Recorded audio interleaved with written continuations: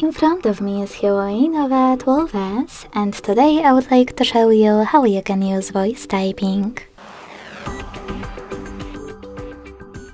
Begin by launching your keyboard and clicking on the voice typing icon at the bottom right corner. Then select Allow Only while in use. Hold the same icon again and start typing. As you can see, voice typing is on. If you want to stop, tap on this button at the bottom. If you want to go back, click on this X at the bottom left corner. Thanks so much for watching. If you enjoyed this video, don't forget to leave a like, comment and subscribe. Bye!